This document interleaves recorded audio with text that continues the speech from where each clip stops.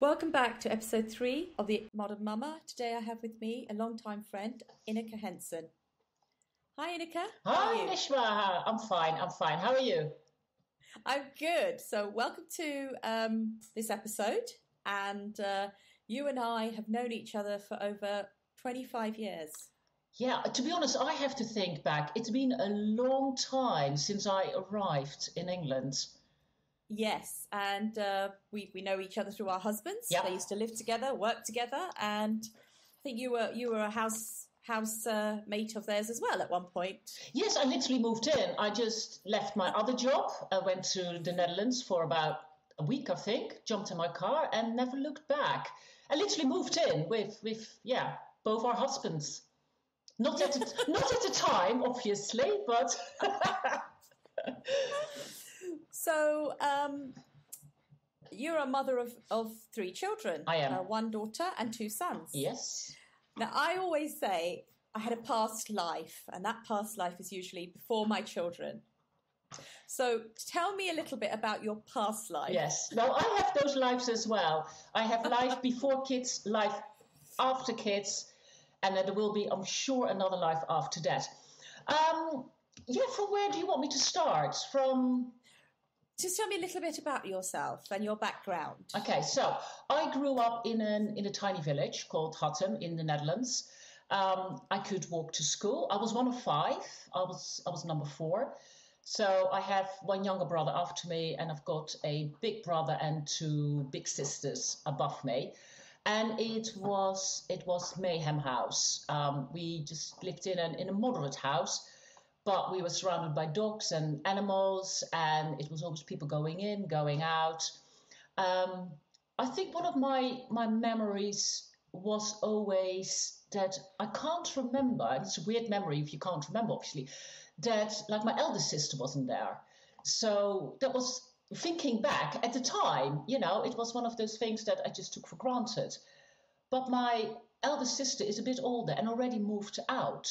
So although I'm one of 5, it's almost like I feel I'm one of 4 because I never really consciously lived with her. So how much older is she to you? Right, she is 12 to 13 years older than I am.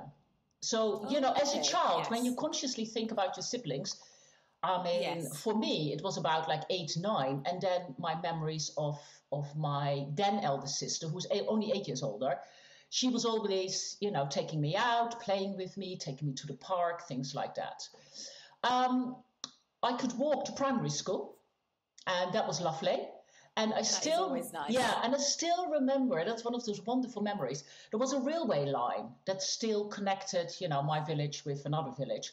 And in the time that I was in primary school, that was taken away. And I still remember the last trains going by and putting we had cents, you had pennies, on the railway, and I'm running back and the train coming over, and it's like, oh yes, we have a flattened penny, or flattened cents. It's one of those weird memories I really have. And the other one is, so secondary school, I had to cycle to. So I had to cycle for 3/4 of an hour to an hour to my secondary school in the morning and then cycle back. And that was regardless of the weather. And the weather was somehow more extreme. So that was one of those memories, because you compare, don't you? I grew up in the Netherlands. I'm in England now. You always compare those kind of things. And one of the memories is that it was in the middle of winter, and it was about, what would it be, -10, -14, and I would cycle to school, and I didn't have my gloves on and my scarf on, and my dad telling me, you need that on because it's cold. And God knows why I remember that particular memory.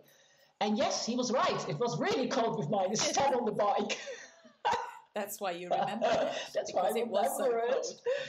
So yeah, that was my life then. I moved, skipping ahead.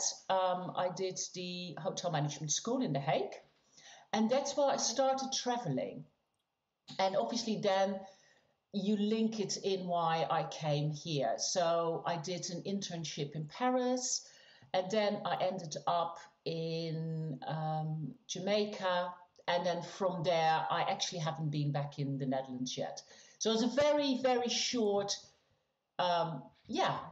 life before kids, but I would say life before England, really, because that's a real big difference of my life in the Netherlands as my life in England, and then kids. Yes. So what brought you to England? Right. Would you like the long version or the short version of that one? Entirely up to you. How long have you got? No, I've had my coffee. I'm fine. I can do this. So, yes. So in Jamaica, that was my last internship. I worked in a hotel because, of course, hotel management, and I worked in a hotel there. And you have the holiday reps there. So one of the holiday reps was Dutch, and me being Dutch, you kind of get together and we formed a group and we would go out. A whole lot of us, not just Dutch people, but, you know, Jamaican people, other hotel reps. It was a lovely group. And he had a girlfriend at the time, and who came over, and we kind of got on with each other. She was Italian and lived in Malta, but at the time it wasn't a detail that I really, you know, filed away. He was a Dutch friend and she was Italian girlfriend. We got on, it was lovely. I met an Italian boy there and we got on really well. So when it was time for me to go back to the Netherlands, so Jamaica, you have to think lovely, sunny.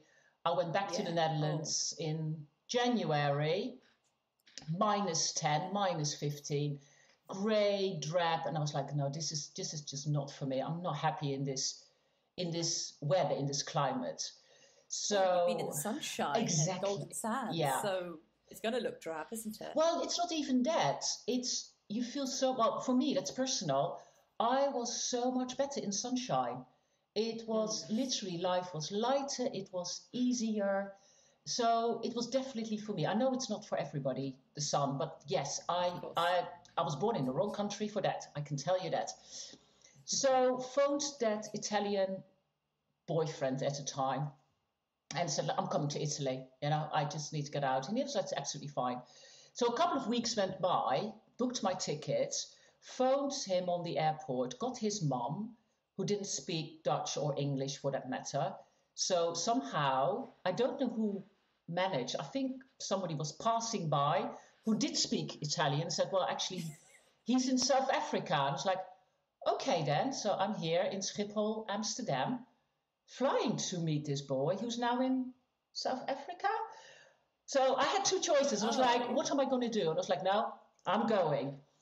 And this was at the time, when you have to think about, you still had the old-fashioned suitcases, so nothing on wheels. So there I was, on my way to Italy with my suitcases, on a plane. And on the plane, I realized actually I have nowhere to go. So I was flying into Bologna and spoke to the stewardess at the time, who was like, well, I can't help you. And Nish, I have been really, really lucky because this guy turned around and said, well, I can take you where you need to go. Anything could have happened to me because I was so trusting, jumped in this guy's car, and no, true to his word, he took me to a youth hostel, but I could have ended up anywhere, you know? So it's one of those things that you look back on life that now being a mum, you think like, oh my God, it's so good. How my mum never knew, which was brilliant. And in the youth hostel, I phoned that then girlfriend who was Italian, who worked for Alitalia. And she said, you know what, come to Malta. And I was like, where is Malta? I had no idea where it was. So anyway, got out of the youth hostel, took a bus to the train station. I think I got on the train without a ticket because I didn't speak any Italian. And I was like, you know what, I just get on. I had to get to Rome. On the train, I got to talk to a couple of guys, which is really nice. Got off the train in Rome and they were wanted, so they got arrested. Oh my gosh. And because I was with them, I was picked up as well. But they were brilliant. They said, no, I just talked to her. We just met her on the train. You know, it's got nothing to do with us. But I was in this police station. And basically had this preach in Italian that I kind of picked up because I know French and, you know, there are similarities. So I got the gist of, you have to be really careful who you talk to. And I was like, yes, yes, yes. I know all of that. So they kind of in Rome, somehow we got to the airport, I really can't remember how, jumped on the plane to Catania because there wasn't a direct flight. Right. And Catania being in Sicily.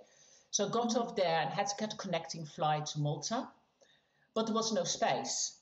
And I remember having this run-in because there was this one, you can go on a jump seat. Yeah, so you can go in, you can go on the jump seat. And because I kind of got fast-tracked by my friend, this lady came to the desk and said, I really need to get on. And me being Dutch and quite direct, like, yeah, so do I. So we got in a kerfuffle with this Italian lady. I think I lost. Not quite sure. I can't remember. But you got to Malta. Yeah, also somehow I got to Malta. And I think I was firmly protected somehow because I was ripped off by an Italian barman as well. And I remember this you have the ground stewardesses. And basically got me by the arm and said, right, come with me. And I thought, oh, my God. And she completely laid into him. And this was at the time that every country still has its own currency. So in my wallet, I had, Jamaican dollars, American dollars, Dutch guilders, Belgian francs, French francs, Italian lira. And it all kind of had to get together. And she laid into this barman who kind of ripped me off. So I got this wad of money. I wasn't even aware. So if you think about that journey, I'm telling you like that, because I was protected somehow. I really felt like, oh my God, somebody's looking out for me, which was just lovely. And I always felt, just going back to my childhood, but my dad had passed away by that time. And I felt not invincible, but protected. So I got to Malta. Those days were different. Yes. People did look out for each other and were trusting. I think nowadays we wouldn't trust our children with anyone, unfortunately. I mean, yours are younger, but I know what you're saying. I remember not getting lost, but forgetting my way home. I was about 7. We'd moved house and my dad had said he was going to meet me for the dentist appointment. So I was standing there and then I don't know how long had gone by and I started crying. And this lady came to me and she said, what's the matter? I said, I don't know how to get home. But I said, I know where there's a shop, which was a family friend's shop. I know how to get there. And she took me there and left me with them and I knew them. But what they forgot to do was ring my parents till after they shut the shop. So my parents by this time, I think, almost had the police out looking for me. And then they said they just turned up with me at my house and they were like, oh my God, where have you been? They went, oh, she's been with us. Well, but they didn't phone. But it was a different era, different times. Yes, it's really, really scary. A lot of freedom at that time. And then in Malta, now a really long story, I'm cutting it short. I moved in with that friend who had another friend and got a job as a holiday rep. Because they asked me, do you speak German?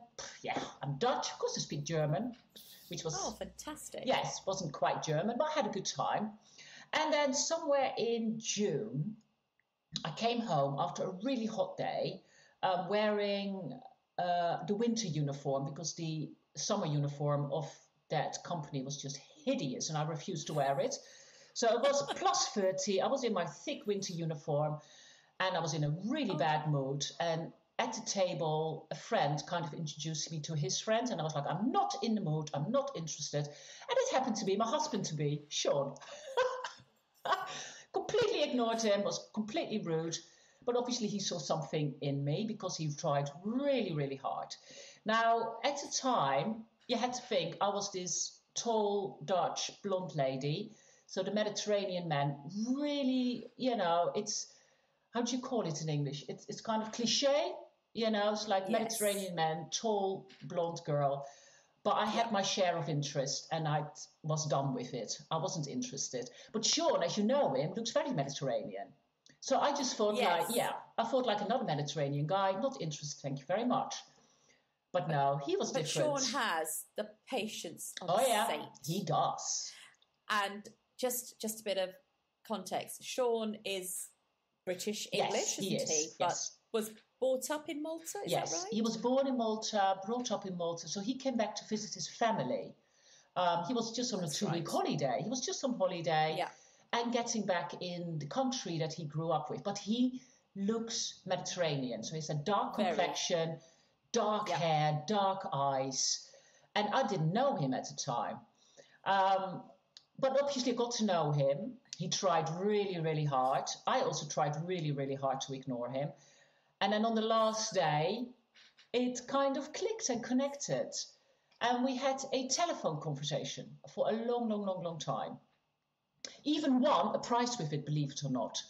So we wrote about this story that I just told you, and we won a prize. Because we had a telephone relationship.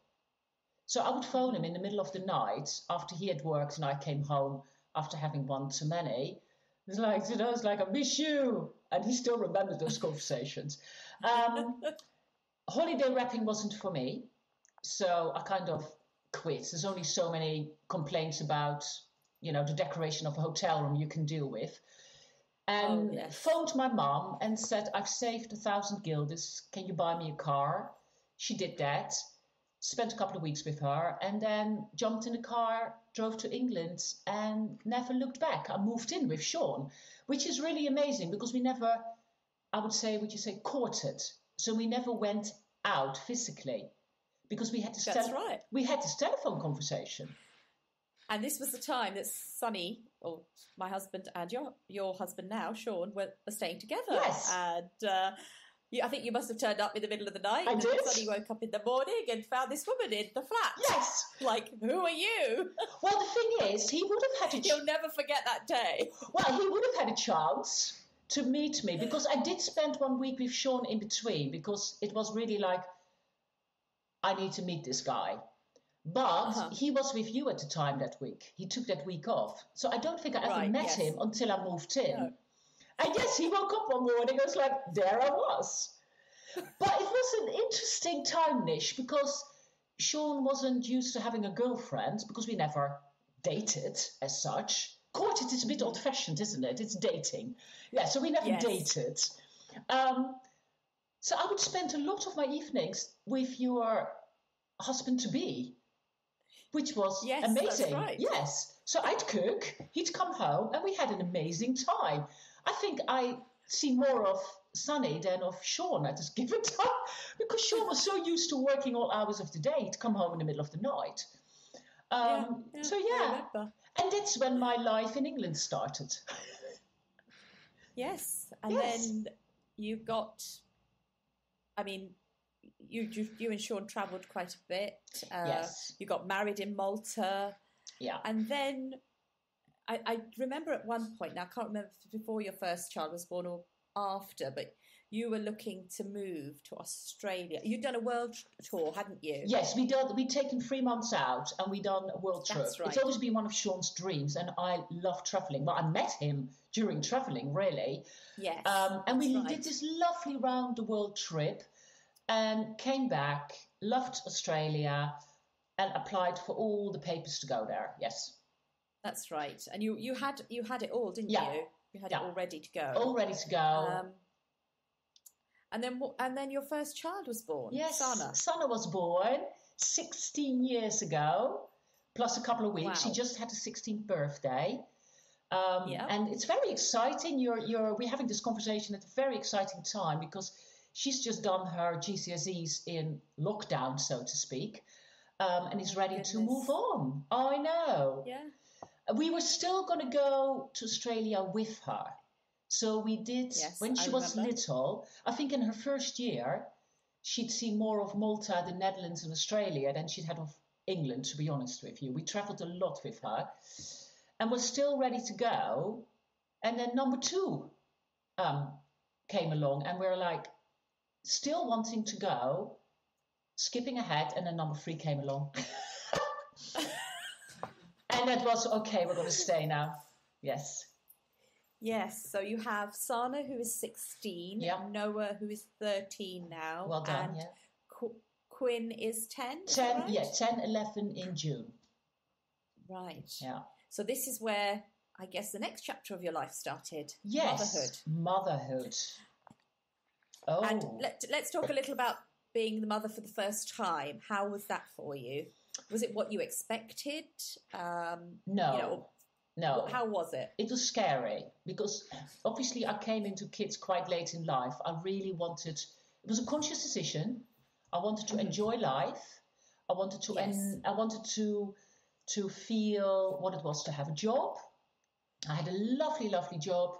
But I felt I was ready for the next stage.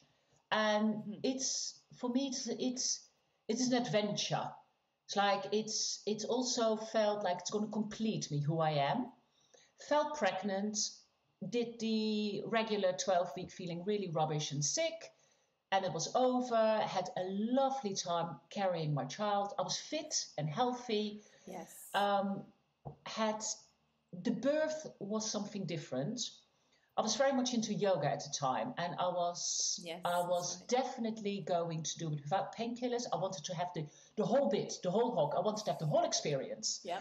Yes, as we all do. As we all do, and it doesn't always go to plan, I know. Mine did, to a certain extent. So I had my lovely baby. At the time of birth, something went wrong, and I was in a lot of pain. So my first experience wasn't that great. I slipped my disc. So I was in a lot of pain. So when she was a couple of months old, I had an operation, which was really difficult because I was determined also to breastfeed.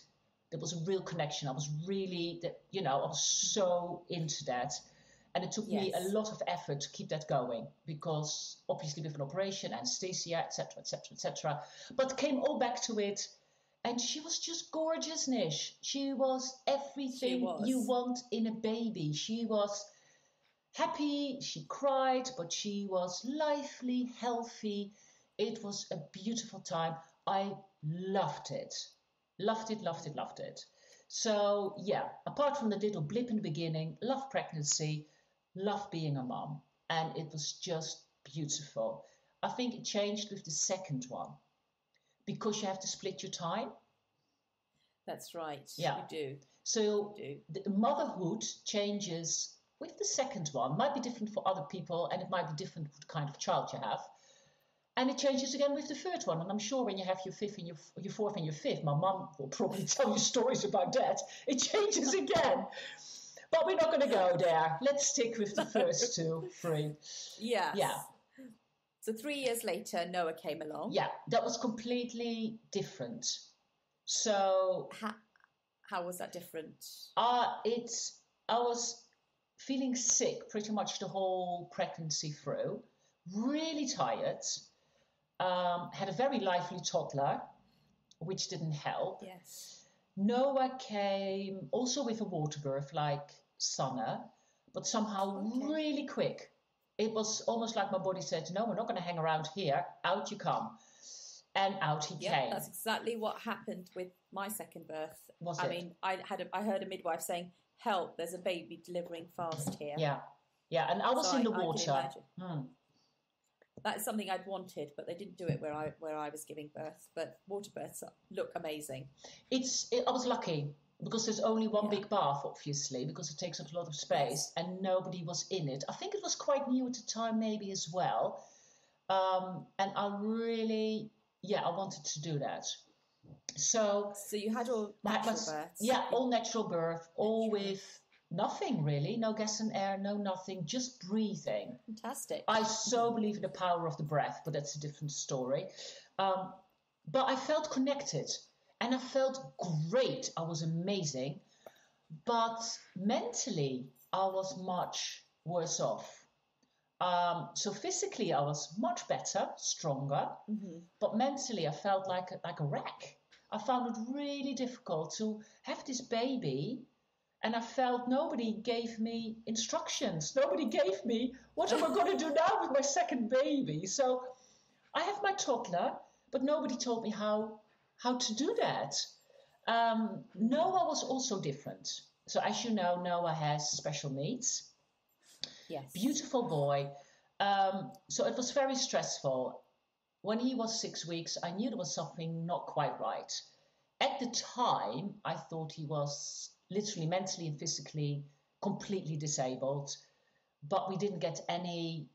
I was well supported by the hospital and the GP, so they took my worries completely serious, but they couldn't find anything. So I grew up with a big worry for my second child, as my first child was worry free. And that contrast was Yes. really difficult. Wow. As you know, with Samir, I had the same, yeah. Similar anxieties and issues. Yeah. And it is because you go by the first one, and if that's been, as you say, quite normal, straightforward, and the first one is very different because you've got all that time to give that child. Yeah. And now you're having to split your time up. It is, you're right, that nothing can prepare you for that. No. That time. Then you were supported by your doctors, and they took. As a mother, instinctively, there's something not right, don't you? Yes, and I am what they call, probably, I've only heard the phrase later, I am a tiger mum, and I will fight for my children. That's later in his life. So I wouldn't have put you down as a tiger mum, but interesting. Maybe we'll talk about that afterwards. Yeah, talk about it afterwards. So maybe, because obviously with the understanding that I got later, and maybe it's different reference now. But yeah, let's go back to that first year with Noah. Was quite different. He also had hypospadias, which is to do with the urinary tract coming out slightly different than it actually is. So he had to have an operation early in life as well, which didn't help. So Noah was different, and Sana was complete opposite, and that contrast was really, really strong. But he grew up, and it was, his physical disability wasn't there, so that was good. He was a little bit slower in everything, it took him a little bit longer to crawl, a little bit longer to walk, a little bit longer to potty train. But then I have an incredibly fast daughter. So my daughter was potty trained really fast, spoke really fast, did everything really fast. And it's still that contrast.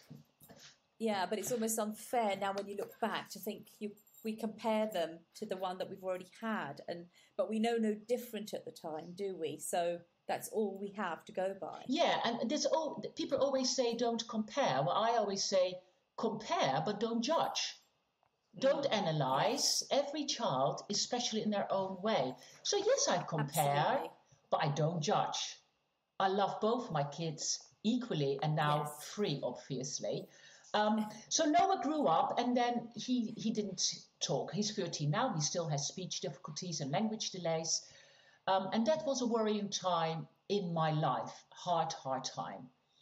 And then number 3 appeared. Shock. Was that expected? Unexpected? It wasn't planned. Let me speak. Yeah, it wasn't planned, but he is, as my sister put it nicely, he's my little present. And he put everything in perspective. So I have 2 contrasts. My third son is smack in the middle, completely different from the other 2 yet again. And his birth, because we did speak about birth a little bit, is different again. So with your third one, you kind of know, don't you? So you do. Yeah, I didn't feel anything necessary, but on the Monday evening, I decided enough is enough, and I said to my husband, just take me to the hospital. And they did. And they put me on the monitor, and he said, nah, yes, there is movement, but nothing yet. Go home. And I was like, not sure about that. So I remember the times. I remember I was sent home at 7:30, came home at 8, wanted a big bucket of ice cream because that was my craving at the time. So I had my big bucket of ice cream, and I was in bed, and it was 9:30, and I said to Sean, like, no, I said, honestly, phone the hospital. Something's not right. Yeah.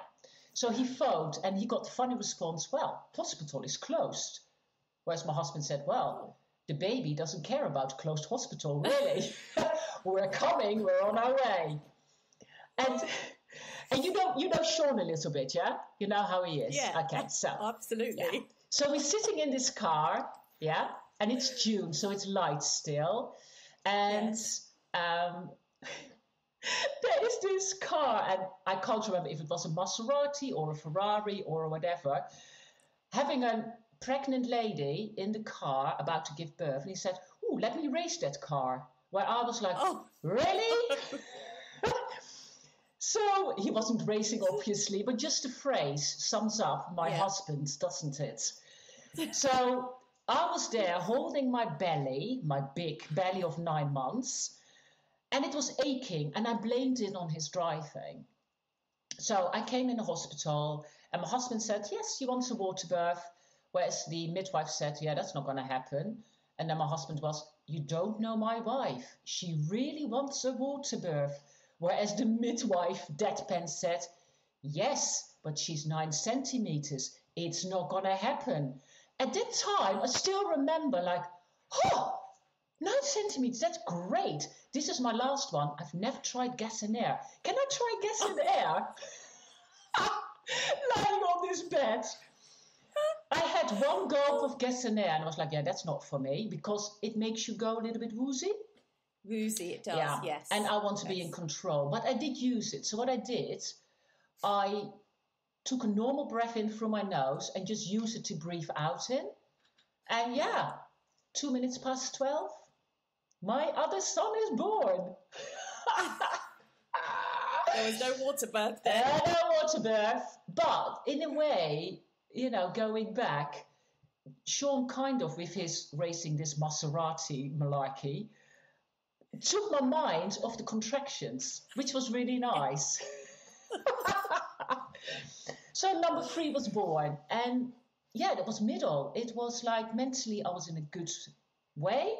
Physically I was in a good way. And it was, brilliant. He was my little present, put everything back in perspective. And I had 3 children. Yes, you did. And then we moved house. Was that when you moved to the present house? Yeah, so I was pregnant at the time. So we bought this big house, which was a post office and a shop and an 1860 cottage and a 1970s house. So a higgledy-piggledy. And obviously we decided to completely rebuild that in the middle of pregnancy with 2 little children. Not the best decision, looking back at it. And then me being me, in December I'd had enough. I was like, no, we're going to move now in a half renovated house with 3 children at the time because Quinn was born, 6 months at the time. And that was hard, that was difficult, it was really hard. Yeah. So that's, yeah. And having the other 2, how was that now? Because you've had this third baby, now it's juggling 3 because, you know, nobody prepared you for number 2. No. So how was it with number 3? And again, Sana was how old by then? 5 years old, 5. 5. So you've got a 5-year-old, a 2-year-old, and then you've got Quinn. Yeah. Yes. Quinn. And I mean, putting the house aside and all that, but concentrating on the children. How did you find that whole experience? Very stressful. How did you cope with that? Very stressful. Yeah, very stressful. Sana is an easy child, but she was a lively 5-year-old. Yes, she was. But very happy. And Noah needed a lot of support. So Noah, knowing him now, is a very clever child. And you could see he was frustrated by his inability to communicate. And I still remember that I asked him, you speak a different language, but Mummy doesn't speak that language. And he nodded. And he was 3 to 4 years old at the time. And then you have Quinn, who was also a lively boy as well. So I have lively children. As you know, I have lively children. But I'm lively as well. You probably can hear from the way I talk. You know, I'm quite lively. So yeah, unfortunately, my kids are as well. So no, it was a very stressful time. The attention that you have to give each and every one of your children, but they have different needs. They need different attention. Yes. And that hasn't stopped, Nishma. So from that early period to even now, their needs change, and you need to accommodate for that. Yes. And I have to say, it's a mindset. So I could have gone in the I'm completely stressed out and going into nervous breakdown, or you change that around and say, you know, this is an adventure, this is a challenge, I can do this. And you find ways of coping. And yes, with the right mindset again, yes, you can. If you look at it as an adventure, if you look at it like, oh, this is a different path, yeah, it's lovely. It is an adventure. Yeah. It is an adventure. I mean, yes, you've got textbooks, you've got your own, you know, your mother or your aunts or your grandmother's telling you what it's like to have a child. But until you have your own child, nothing prepares you for it. No. And an adventure is just that, isn't it? You're going on adventure. You don't know what there is to come. No. And I remember when you know, Viraj was born, you have all these preconceptions, but when I looked at him in the crib that night, I thought, I'm responsible for you for the next 18 years of my life. Yes. Of your life. And it was like, oh my God, it kind of like, whoa, what's just happened? Yeah. You weren't here yesterday, and now you're here, alive, and you know this is it. Yeah. So it's like you say, it's an adventure, but it's how you handle it and how the mindset. You're very right about that. Can I just ask you? You obviously being Dutch, Sean being English, you've brought your children up in England. How has that been? The different cultural differences, or the way you were brought up, the way Sean was brought up, how has that played into the two of you bringing your children up? Yeah, very interesting question. And also, it's three cultures.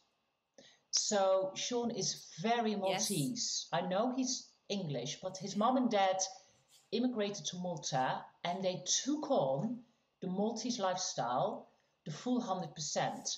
So his both two sisters are still there, and they have grown up with the Maltese environment. So it's pretty much me being Dutch, and I still see Sean as Maltese, strangely enough.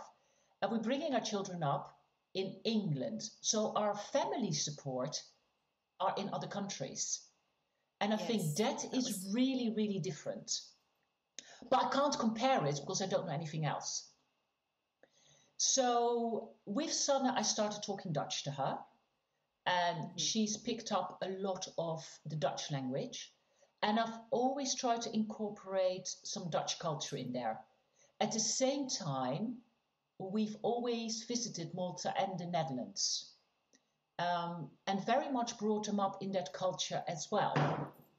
So they know about the Dutch family. We're very connected. So for example, there's words in Dutch, because I stopped talking Dutch when I knew Noah had difficulties, because I wasn't sure how that was going to affect him. So, but there's certain words like they don't use dessert, for example. We use toetje. And they don't know any other day. So there are different Dutch words and phrases and sentences that they use. It's more apparent with me because I do the majority of I'm being here, where Sean works, of course. Doing the parenting. Yeah, yes, thank you. I just couldn't get the words out there. That's okay. That's my Dutchness shining through. But when we go to Malta, it's very Maltese. So they grew up with different languages, where, you know, Sean speaks a bit of Maltese, a bit of Italian. I speak a bit of French and a bit of German.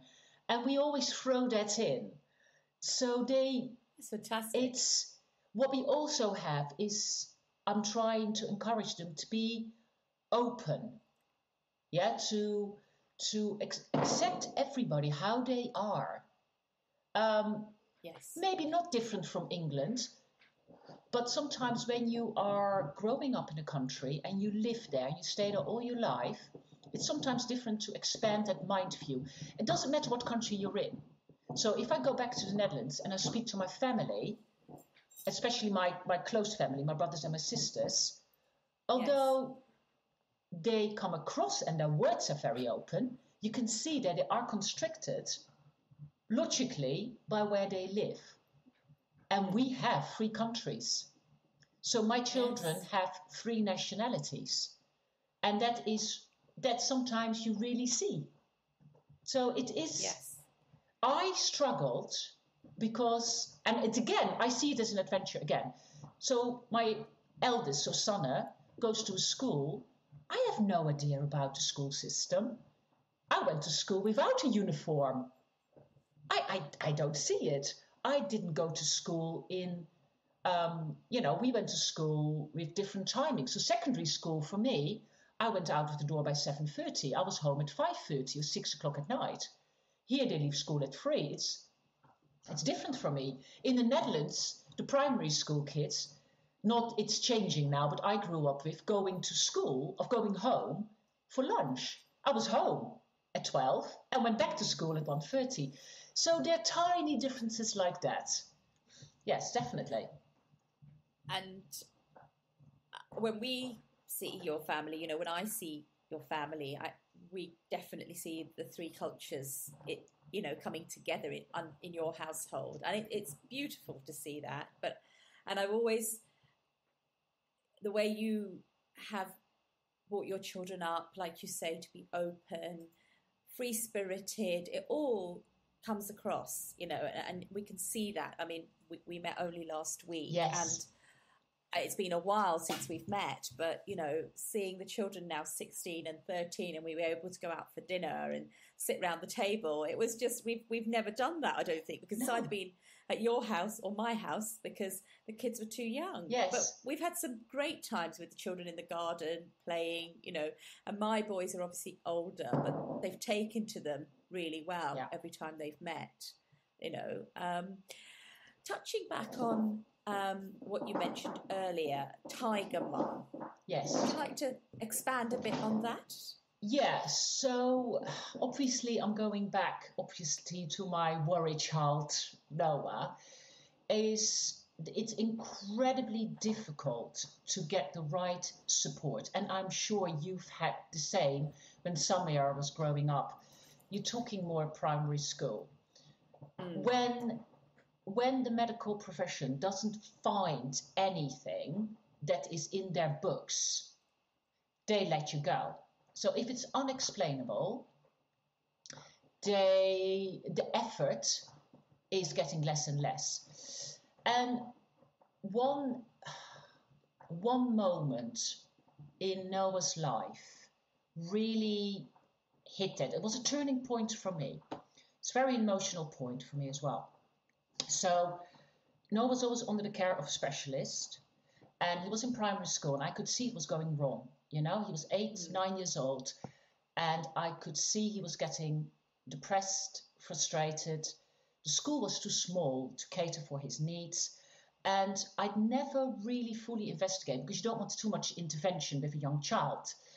So I'd never checked if, for example, if they can't find something, because sometimes there's an undiagnosed brain issue that's there. So I was like, okay, let me see if there's an MRI. I'll try to get him physically really all tick boxes, that he's got a clean, bill of health there. Physically, he's 100%, because then I can focus on what really is supporting him, because otherwise you're groping in the dark. And I remember going back to this specialist. Coming in, he's up till that point always been very supportive, very friendly, very accommodating. The first words when I came in, and it was literally phrased like this: "What are you doing here?" in that voice. So I voiced my worries that he's getting quickly tired, he is depressed, and I'm worried.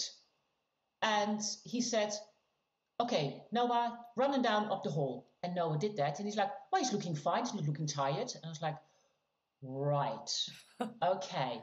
Then we walked in, and while he was examining Noah, while I kind of because that's what you do now, isn't it? You Google things. I Google things. I don't like to mention it to doctors and specialists because, they don't like that kind of self-diagnosing. So I always hold back. And I was like, well, I read something new. Do you think it can be that? And he was like, do you know what the problem is? He said, you are the problem. It's your fault that Noah is the way he is. And I didn't know what to say.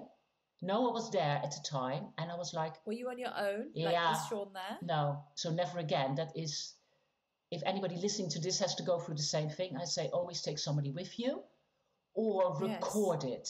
So I've learned my lesson. I was in shock. I was honestly in shock. I have no idea how I got home. I remember going to Winchester, getting out of the bus because I was like, I don't know how I'm going to deal with this. Went to a cafe, and I was talking to Noah. We're going to have a great time. Do you want a drink? Do you want to have lunch? And inwardly, I was broken. I was numb. Anybody would be with, I was completely numb. So I phoned a good friend of mine as a witness more than anything else. And she was there for me. And I've never talked to anybody about this, really, because I was like, oh, my God. But it was a turning point. I was like, right, that's it. So I'll do it myself. But was that all he said to you, and then you left? Yeah, he didn't do anything. So he did do the MRI, and that was an awful experience because Noah, on top of that, at the time, he's much better now, was very sensitive. So he was sensory sensitive. Yes. Yeah, so everything was too hard or too rough for clothing. Everything was too loud. He can't stand shouting. He still can't stand it. And they put his head on a really hard plastic thing. I don't know if you've ever done an MRI, but it's really scary. I haven't, but I know what it's like. I've seen them being done. So he clicked a button that he was uncomfortable, and they didn't listen to him. So they left him in there. So it was a really awful, awful experience. But I put it behind me. And I was like, right, the only way forward is forward, not looking back. So I'm looking forward. And then I was like, right, I'm doing it myself. So found another school, private school for dyslexic children. And the council just didn't want to know. Got support from them, school closed. So I had to find another school. So the private school that you sent him to closed down. Yeah, that perfect school was a school for dyslexic children. Closed down. He went to another school, and I'm not going to go there because it was the most awful school I've ever seen for children like Noah. And then was the point for secondary school. And I found another secondary school. I was poised to go, and I got a letter that says, you are not automatically going to that school. And then is when I phoned up, complained, went in, had meetings, and I wasn't having it. I wasn't budging. So I was like, he will go to the school, and I'm not leaving until he's going there. I had it all set up. A particular school. Yes, was a particular school you wanted to help that was going to cater to his needs. Yes, it's a normal mainstream school. So if you think about a child that I thought was mentally and physically disabled is now in a mainstream school, and it's purely because I knocked on every door that I can knock on until I got what I wanted, and I still don't get what I wanted. And I used the word tiger mum because I use that for my other children as well. So if I feel that they are treated unfairly, then I phone. I want an explanation of why. And if I'm not happy with the explanation, or if I get an answer, well, that's the way it is, then I have a meeting, and I will not back down. It's not that I am always right, but you need to explain to me why. So for me, it's all about communication. And if I don't get communication from the school, then I will make sure I get that communication. Otherwise, it's not going to work for me. It's a two-way, and that's with school, but it's also with doctors, GPs, friends, parents, everybody surrounding my family. If there's something happening that I'm not happy with, or that makes me feel hurt, or that makes my child unhappy, then we talk about it. And if you can tell me why, I'm absolutely fine. But otherwise, yeah, you got me in your face.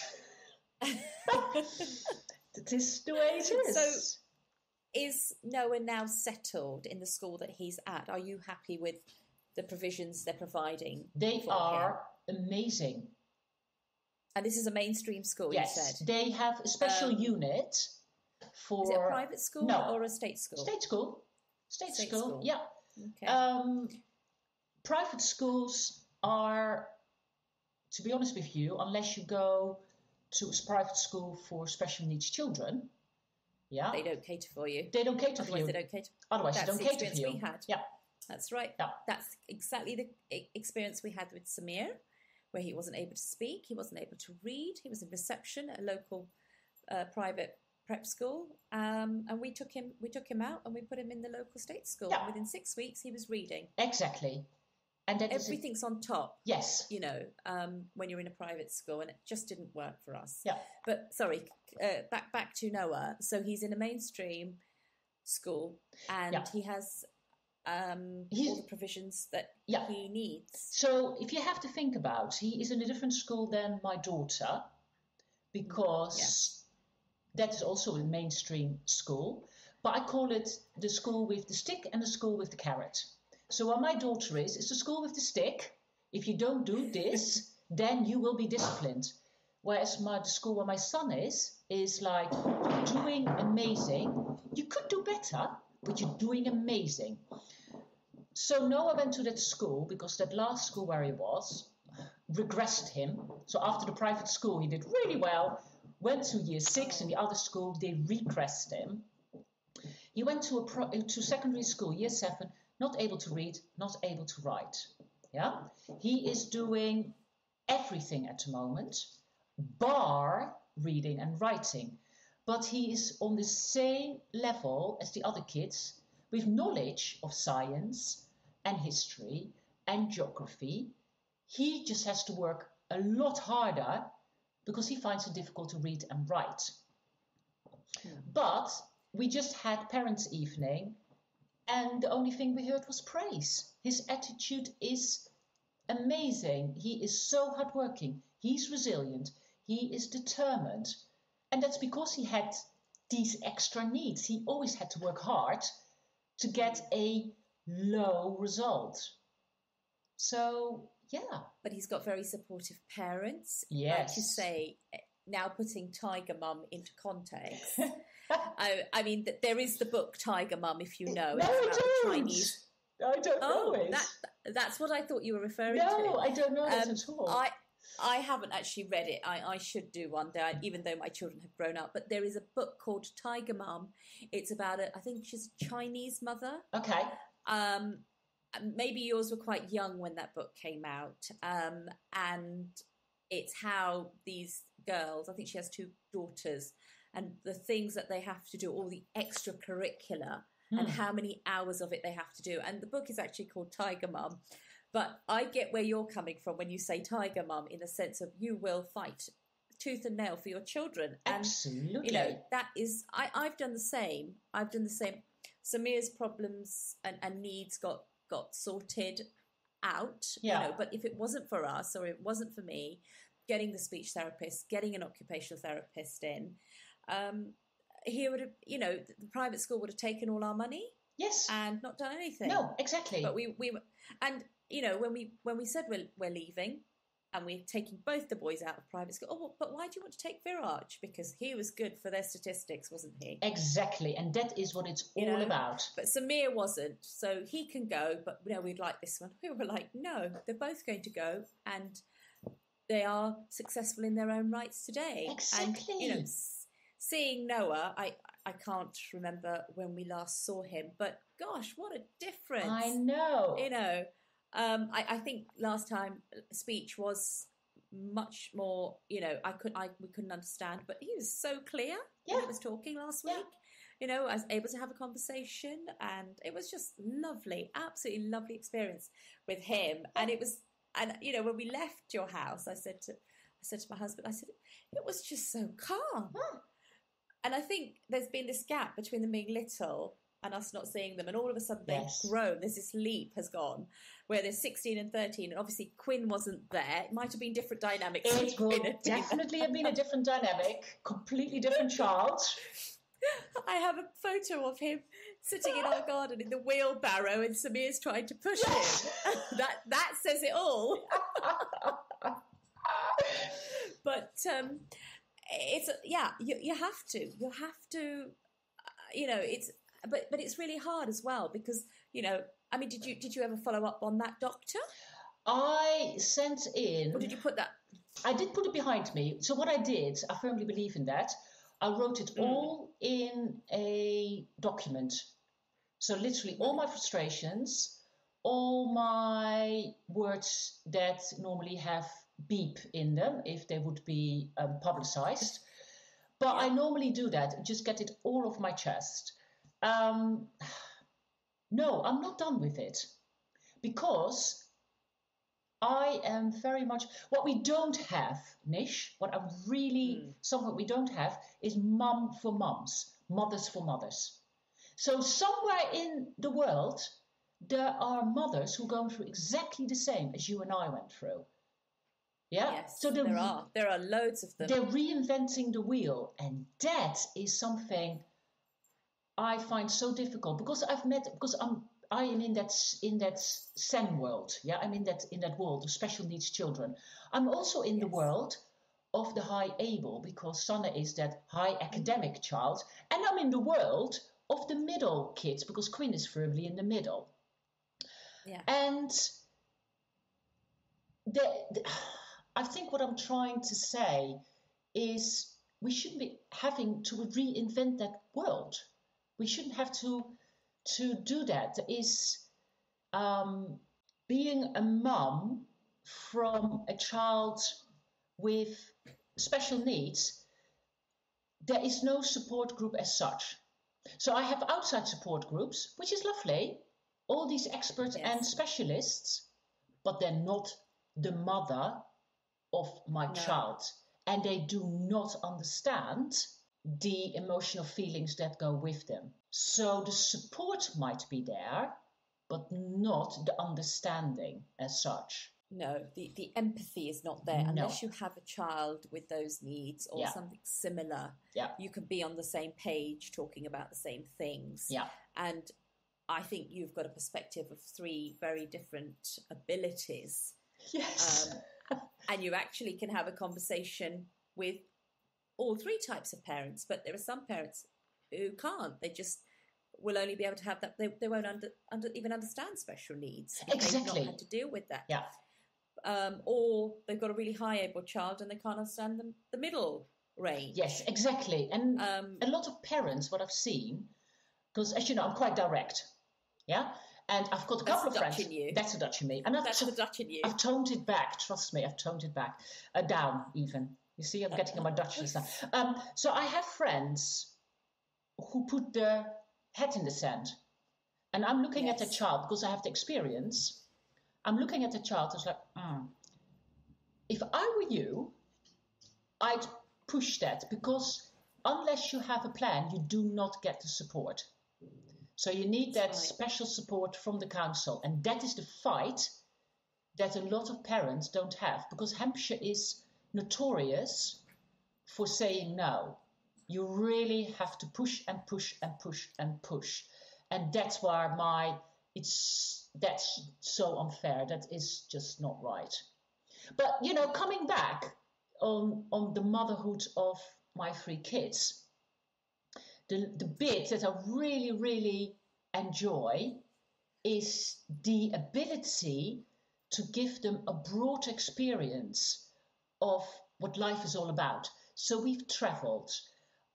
They do activities, trying to find out what makes them tick, trying to find out what works for them. So they do music and drama and dance.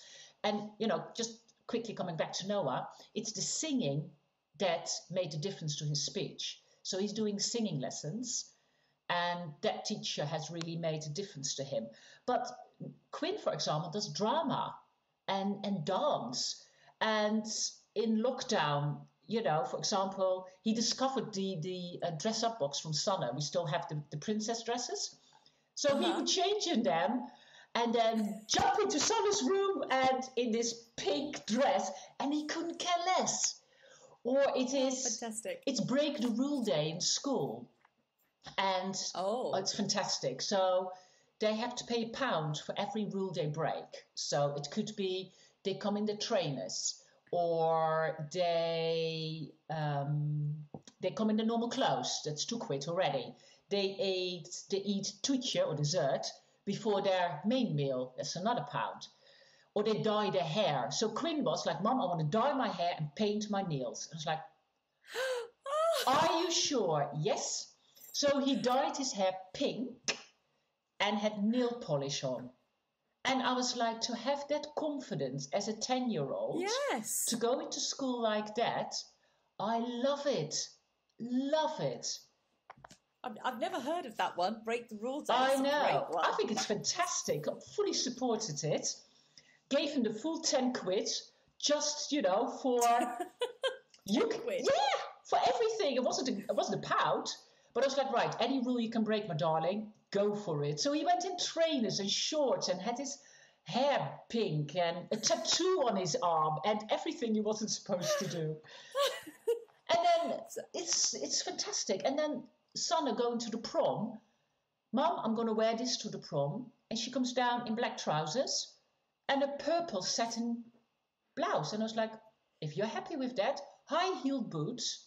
And I was like, that's fine. Are you sure you don't want to dress, darling? No, I feel comfortable and happy in this. I was like, brilliant.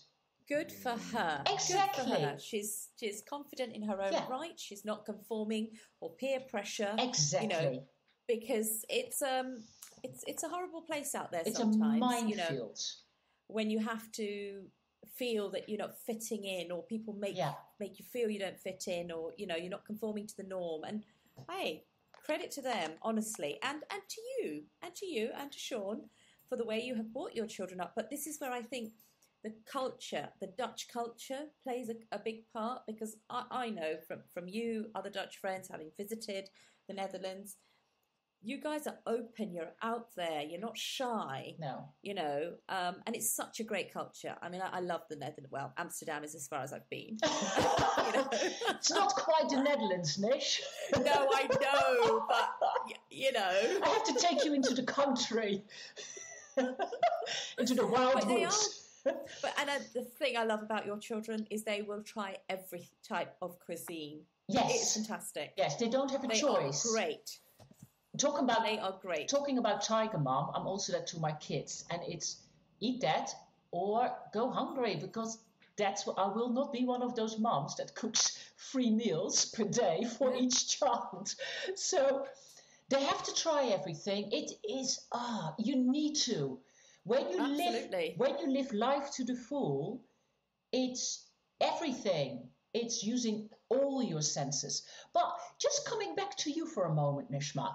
And, you've been brought up in England, and you brought your kids up in England.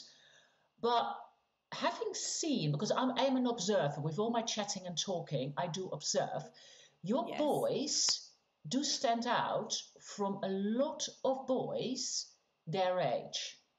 They are an absolute joy to be with. They are open, happy to engage with everybody. They can talk to my little children, even when they were younger. They talk to me, they talk to Sean. They would happily talk to my elderly neighbour of 80 years old. They are a joy. They are different than a lot of kids of their age, I know. So you and me talking to each other, I don't think we're representative to, as such, the English culture as such. Do you know what I mean? Yes, I do. I think the way we've brought our children up, you and I think, is to integrate anywhere that they go. And that's what we've done. Yes, I wasn't obviously born in this country, nor was my husband, but the children are born here. But I've been in this country since I was 5 months old. I very much have my Indian roots and my heritage, but I also have the English way of life, I guess. But it's how we integrated into it. I could have been very, very Indian, and it could have gone one way. I could have been very, very English, and it could have gone another way. But I feel I've got a really nice balance, and that's thanks to my parents in a way. Although when I was younger, I would go to school, but the minute I came home, I had to switch to speaking Gujarati, my mother tongue. But I was fluent in both languages. I even went to Saturday school. I got a GCSE in Gujarati. It was a chore and a half, but I did it. But yet we were integrated. We did Diwali, we did Easter, we did Christmas, we did all the festivals. Yes. We totally immersed ourselves in everything. And that's what I've done with my children, and I guess when we were younger, we didn't travel as much, but we've been able to travel a lot more with our children.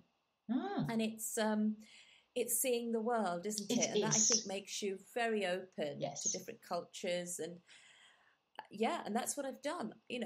People will say, "Oh, do you celebrate Christmas?" I said, "Yes, I do everything. Yes. I have everything except I don't do the turkey on Christmas Day. But neither do we. The meal, or the chicken. I mean, we're a vegetarian household, but we have a Christmas tree, we have presents, but then we have the same for Diwali. Yes. And they understand, and we have many other festivals that we celebrate in the Hindu calendar, and they know about it.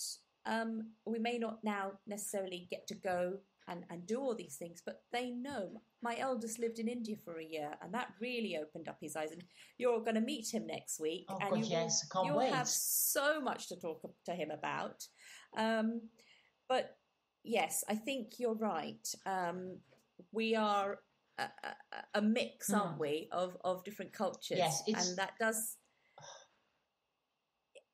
It'd be quite interesting to see how the children see it from their point of view. Yes, we do talk about it. And really amazingly, so as you know, I stopped talking Dutch, unfortunately. So Sanne, I stopped talking Dutch to when she was 2-3 years old. So the first 2 years of her life, she had a lot of Dutch language. Yes. She still knows it. It's from baby onwards, she still knows it. She can switch. She's not fluent. The other two, obviously not. But when I start talking Dutch, they understand. And it's such an amazing, amazing thing. They know you. So they have this taste and feeling of the Indian culture. Yes. They are accepting. And I think that's what it is. I think what it is conveying that message. What we probably, both of us probably did, subconsciously, is everybody's different. It's good to be different. And it's amazing. And funnily enough, I just had this conversation with Noah this morning where I said, we're all different. You're different. Mom is different. Daddy is different again. Can you see that? He said, yeah, I can see that. I said, don't you think it would be really boring if we only have Noahs around? And he looked at me, he's like, that's a very strange concept. But it is that way, isn't it? It's just accept people who they are. And as long as they know the difference between right and wrong, then you're happy anywhere, really.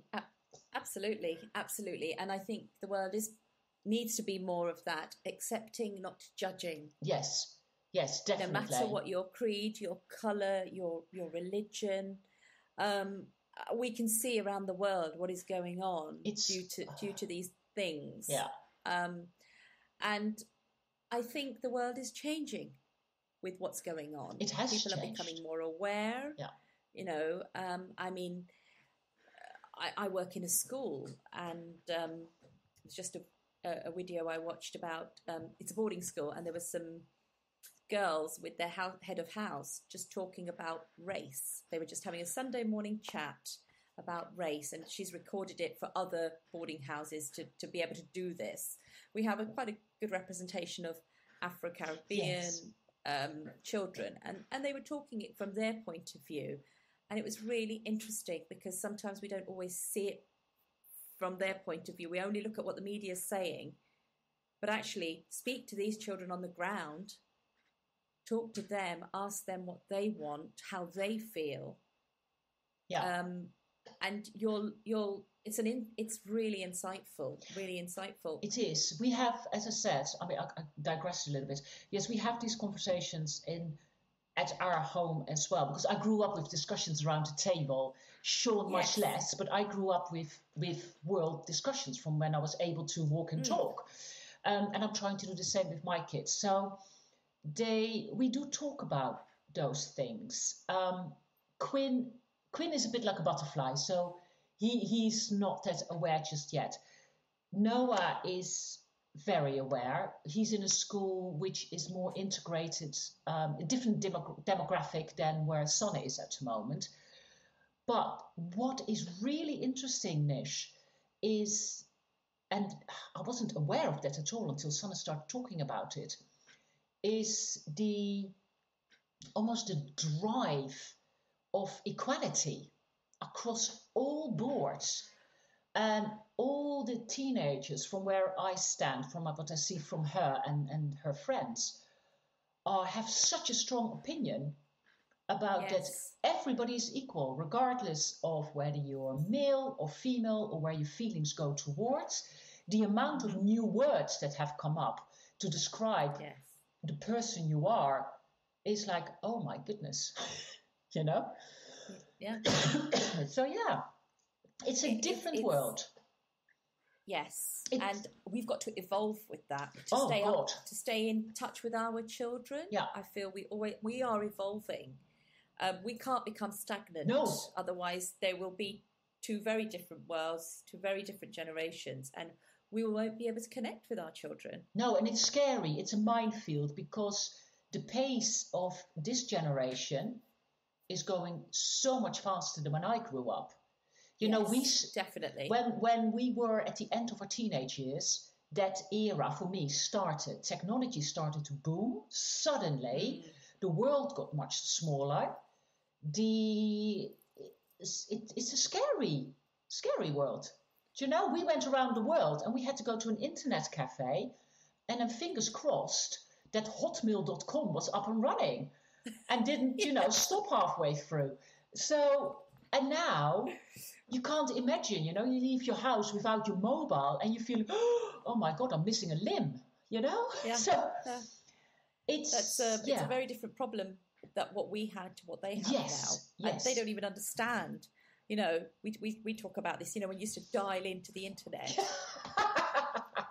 They look at us, Sonny will talk about it and the boys will be, what are you talking about, Dad? And then he was like, this is how we used to connect to the internet, not like what you boys have now. Because, occasionally when they were younger, we'd turn the internet off. Oh, we still do. Oh, well, there'd be panic, absolute panic in the house. It's fun, isn't it? It's really good. But now they know what a wireless is. Exactly. They got data. So to wrap this up, Ineke, yes, because we can talk for hours, can we? I'd like you to leave this podcast giving other mothers out there 3 golden nuggets that you would pass on as a mother. Only 3? That's something you could, you could have asked me that beforehand, and I could have prepared to get the shiniest golden nuggets out of my big basket. The top 3 for you as a mother, you would want to part with. Enjoy your children. Enjoy your children in all their ages, in all their forms, in all their abilities. Enjoy your children. Listen to your children. Properly listen to your children and hear what they say with everything. The wisdom of a child is not to be underestimated. And the other one is acceptance. Accept who you are. Accept who you are. Don't look at other people and try to be like them. I know you only said 3 nuggets, but it comes with these words. And it's good to be different. Believe in yourself. That's very important. And there is this culture of keeping up with other mums, or, oh, she did this for her child and I've got to do this. No. Or, you know, my child's got to have this. And you're very right. Be bold, be brave. Yeah, and listen. I mean, it is listen. I said listen to your children, but I've always listened to the advice that everybody gave me and then used what I could use. So don't... Absolutely. What works for you. Yeah. So don't argue with people who want to give you advice. Just say that, thank you very much, that's really useful. And then use it when you need to. But with regards to kids, what you want to teach them, yes, definitely. Listen to them. They know who they are. They know who they are, as small as they are. They are fun. Enjoy them. Yes. They grow up way too quick, don't they? Yes. Definitely. Thank you so much. Like you say, we could talk for hours and hours. But thank you for being on today. Thank you for having me. We look forward to seeing you all next week. Yes, definitely. Next week we're meeting. I can't wait. I love to see your boys again. Oh, they're looking forward to it as well. They're amazing. Thank you. Thanks, Take care and see you soon. Bye. Bye.